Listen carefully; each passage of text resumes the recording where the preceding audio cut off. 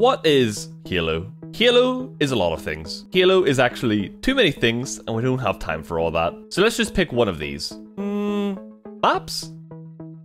Maps are pretty important when it comes to Halo. I'd say maps are one of the main ingredients in the secret recipe that makes Halo so unique. But are you sure you wouldn't rather have all these other really fun topics? Things like sprinting or armor abilities? Why don't we talk about Battle Royale in Halo? That'd be really fun. Or can I pique your interest in the very important and significant topic of scoping in with an AR? No? Alright, fine. Let's talk about maps.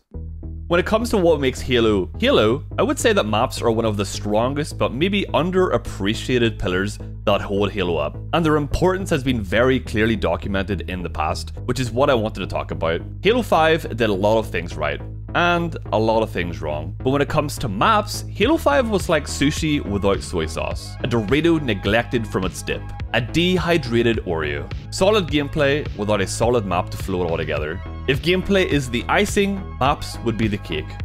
And so a lot of people found Halo 5 sickly sweet and couldn't stomach it. Alright, fine, I'll stop with the food analogies for now. Did Halo 5 have some good maps? Yes, absolutely. Some of my favorites actually. But it also had this and this. Oops, I meant this. Halo 5's map problem. Halo 5 has a serious map problem, and it can't be repeated. It's not that Halo 5 only has bad maps. Like I said, I actually really love a lot of the maps Halo 5 brought to the table. The problem isn't bad maps, it's new maps, or the lack of such. Let's take a look at all the Halo 5 arena maps. Okay, so what we've got here. Excluding all Forge maps don't really count as much as a developer-made map, even though I do absolutely love what people are able to accomplish with Forge. I'll get to that later. Regret is a remix of Truth, which was a remake of Heretic, which was a remake of Midship, but we'll count it. Stasis is a remix of Torque. Overgrowth is a remix of Plaza. Riptide is kind of a remix of Fathom. Empire is a remix of Eden, which leaves us with only a few unique maps, some of which are remakes, and some are generally regarded as the bad maps that would have been vetoed in Halo 3. So we've got about 6 give or take maps that I believe are up to standards. And of all of these maps, they are built in a hyper competitive way. No vehicles, man cannons, or fun stuff. All very small competitive layouts. And to be honest, I don't hate them. Plaza and Coliseum are very strong maps, but when you compare it to all of Halo 3's greatest hits, it's really no contest. Well, that's just arena maps. What about BTB, you might say? If you've never played Halo 5 before, let's dissect the BTB maps. Okay.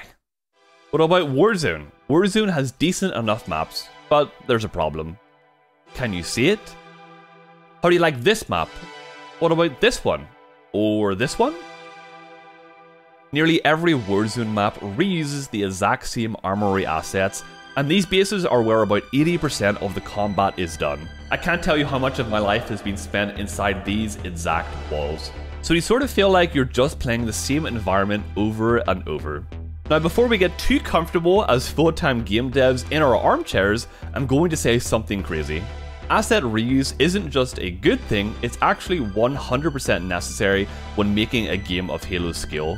It's incredibly efficient and saves a hell of a lot of time, keeps the game size manageable, and most importantly, allows for lots of content that would otherwise not have had the time to be made. For example, you could probably make 2 to 3 map remixes for the price of one completely new map.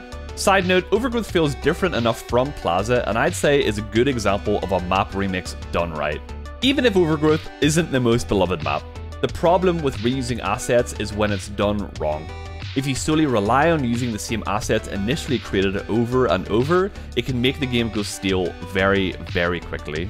I actually think this was Halo 5's biggest flaw, not the campaign, not the abilities, not the competitive focus, but the lack of uniquely new experiences and the reuse of so many assets. As impressive as the Forge mode was in Halo 5, Forge maps just were never going to work as substitutes for real maps made with developer tools. What is this guy? Where'd he come from?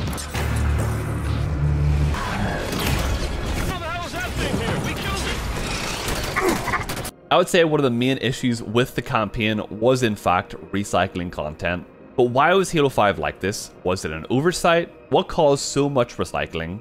And is Infinite headed the same way?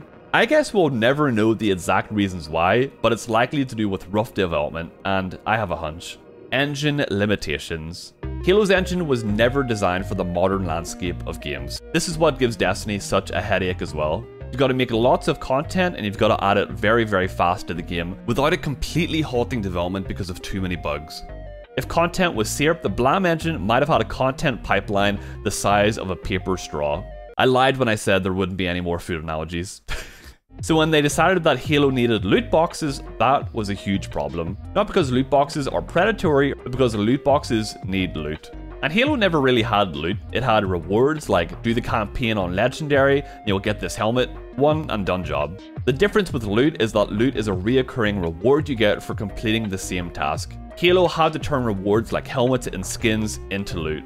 It's not like they could give you a BR with different stat rolls, which means you've got to make 120 armors and helmets to make loot boxes last long enough. You'll find over 1,000 wrecks at launch. You better believe you're getting this helmet with 3 different paint jobs. Reusing assets was the only feasible solution. So should we be worried about this problem returning to Halo Infinite? After all, it is a live service game.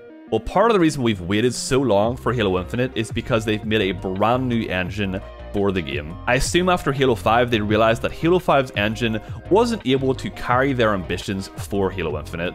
And so the decision was made to make the Slipspace engine that has supposedly been designed from the ground up to be able to make content fast and add it live. So with a bit of luck, Halo Infinite won't have to cut so many corners. We've already got non-forged BTB maps confirmed, which is a good sign. And it also is confirmed to not have loot boxes, which saves that whole headache. It also looks like they've refined how rewards work. Instead of one helmet with a bunch of variants, you get one helmet with interchangeable attachments and coatings, which is much smarter. Halo Infinite is going to have to walk that line carefully, the line that every live service game has had to walk. You've got to juggle 2 uncooperative forces, keeping people playing and keeping people paying. For example, if you give me a weapon that's really good to grind for, I'll grind for it. But if you give me the option to fast track it with my money, that has now taken 80% of the fun out of the grind, knowing that you can just press the skip button. And if I just give in and begrudgingly buy the gun, not only does it remove the satisfaction I would have had otherwise earning it, but I've also just skipped over what would have been a good reason to play the game. Sacrificing player retention for money cannot end well. This video was initially just about avoiding the same mistakes Halo 5 made with its maps, but upon further inspection, it became a live service issue instead of a Halo 5 issue.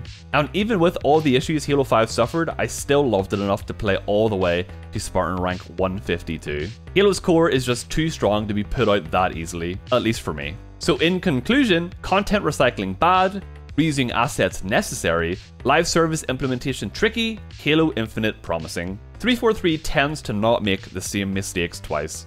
And so with Halo 4's multiplayer, Halo MCC's launch, and Halo 5's campaign, and live service, I think we're in a promising place for Halo Infinite.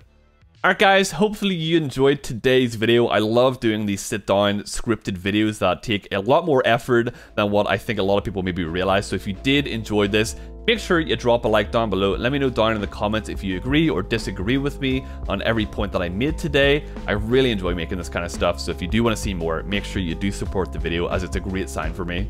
Also, if you're brand new, make sure you hit that subscribe button. I would really appreciate it. But that's all I got for today's video. Thank you so much for watching, and yeah, I'll catch you all in the next one. Bye!